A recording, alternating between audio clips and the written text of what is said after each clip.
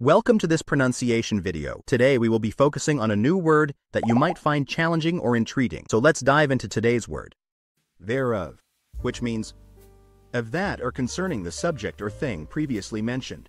Let's say it all together. Thereof. Thereof. Thereof. One more time. Thereof. Thereof. Thereof.